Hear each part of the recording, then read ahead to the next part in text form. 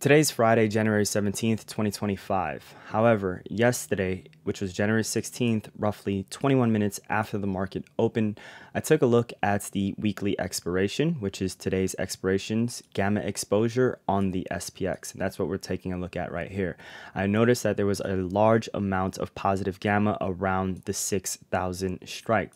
This is pretty obvious to see as it is very large in comparison to all the other strikes on the chart, and that caught my interest, which ultimately led me to share that information with the quant trading app Discord, and that then led me to open up this trade right here. I'm currently still in one lot of this position, which I will be closing out as soon as I'm done recording this YouTube video.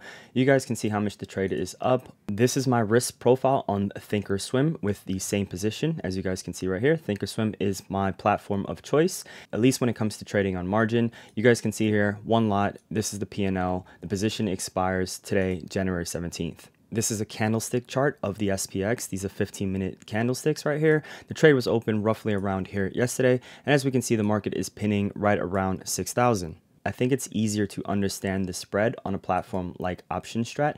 This is a call diagonal spread. However, the video is not specifically about this type of strategy. I just figured I'd share how I chose to make a profit off of understanding the data in which I was looking at. What was important to take note of is the fact that it's also a large monthly options expiration. Today is a Friday and it is a monthly expiration for the S&P 500, and price does like to get pinned. So it would be worth a lotto. I wouldn't risk too much on it given the previous context. I always like to take a look at what could go wrong or what is an opposite argument for the trade in which I'm looking to take. Usually if I'm in the right state of mind, I'll have this type of approach. If I'm rushing to get in a trade, sometimes I won't look for the counter argument, but this is it right here. So yesterday, early in the morning, tomorrow is a large MOPEX. I wouldn't have a strong conviction in price action holding strong in either direction for the balance of the week. The ES is at the 50-day moving average. So this is the ES that we're looking at right here, and it is at a trendline resistance. Keep this on watch for a breakout and hold above possibly next week. Otherwise, back down to 5,900 and then 58 would be expected.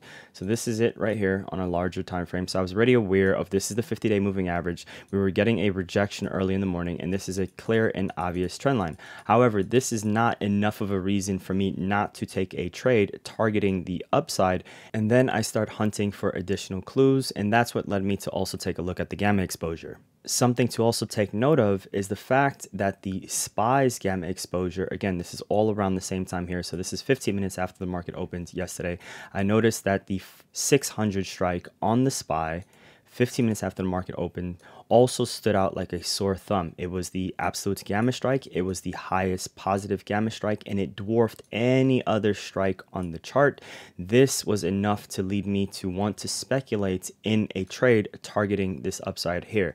600 on the SPY is roughly 6,020 on the SPX. So when I decided to structure my call diagonal, I wanted to target a little bit past 6,000, as if the SPY was to go to 600, it means the SPX would have gone a little bit higher than 6,000.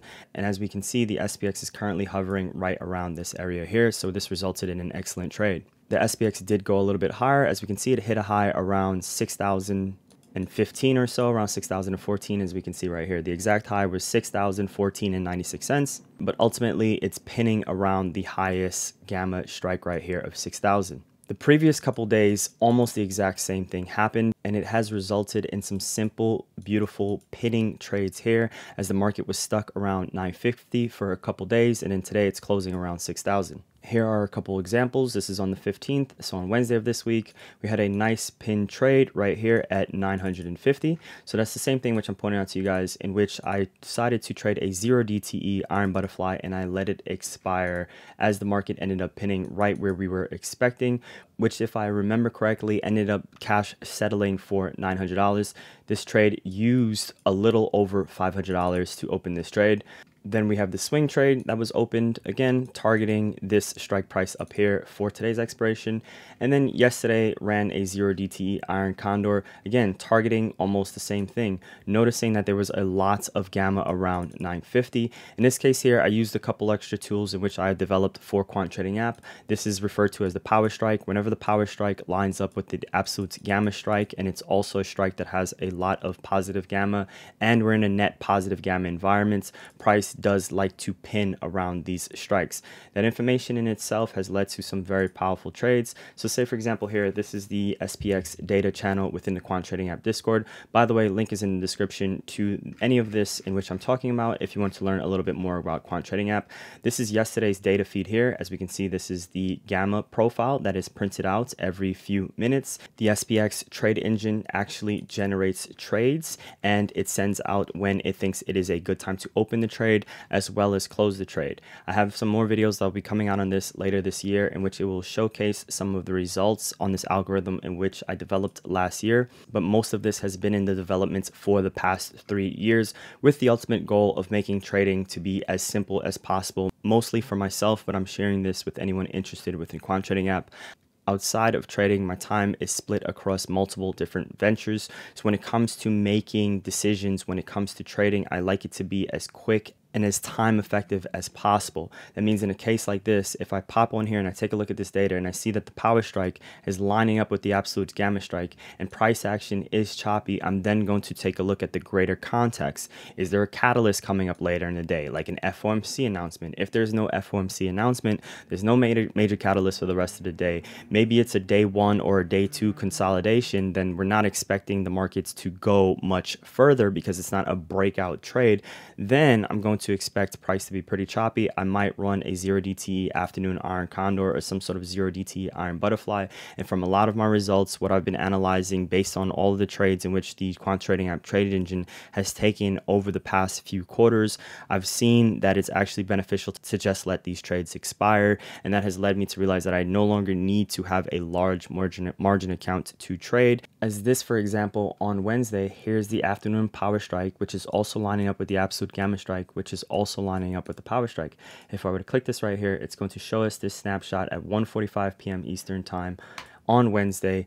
This is what I'm talking about right here. We see multiple things lining up. This is the highest positive gamma strike. This is the power strike, and it's also the absolute gamma strike.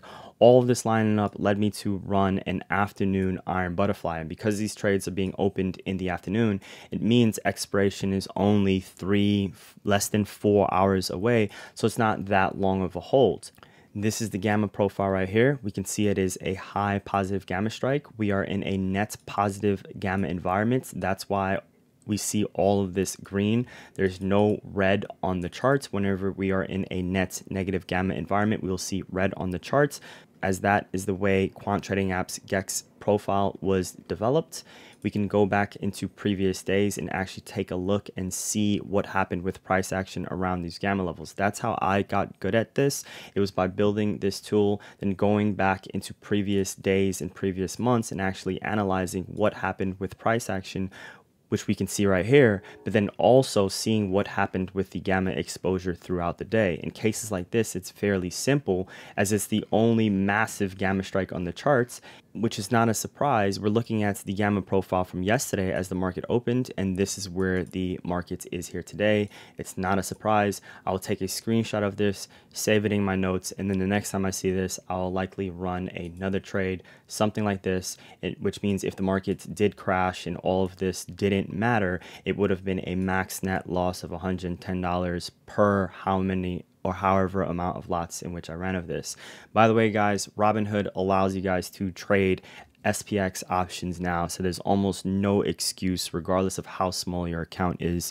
Even with a $2,000 Robinhood account, these types of trades are possible. Obviously, with a smaller account, you need to be a little bit more diligent with your risk management. It means don't throw your whole account into something like this. But even if you're on a $10,000 account on Robinhood, you take a trade like this, an $800 return is an 8% return on on an account like this. The trade in which I had a couple days ago, just utilizing the gamma exposure and some of Quant Trading App's tools, resulted in a $900 win. That's a 9% return. You're talking about a $10,000 account growing well over 15-16% within 1 week. It won't always be that way, but if there's a bad week in which the account takes a 3 or 4% hit, that's not that bad if it's growing well over 10% on good weeks. That's a great ratio. And I know for people with smaller accounts, you're looking for more aggressive returns. This type of information, I think, is pivotal for helping to grow smaller accounts. I'm pretty sure if you have a large account, you're more advanced and you know of other different types of strategies out there. Just buying a call would have been a little bit too risky, in my opinion. So that's why I decided to run this call diagonal, which had very limited risk to the downside. Now, exactly when or where did I enter the trade? I used other tools for that. That's where things can get a little bit more nuanced. We're obviously always trying to utilize entries wherever it's the least amount of risk as possible. So we have other tools within Quant Trading App. This was the SPX at the intraday zone here yesterday, and it was hitting right into the zone. We can also see this zone from the previous day here, in which price consolidated. It broke out of the previous day's high, continues to go higher. So in other words, from this consolidation phase right here, market broke out. This is the first retracement we saw an indecisive candle happen right within the zone.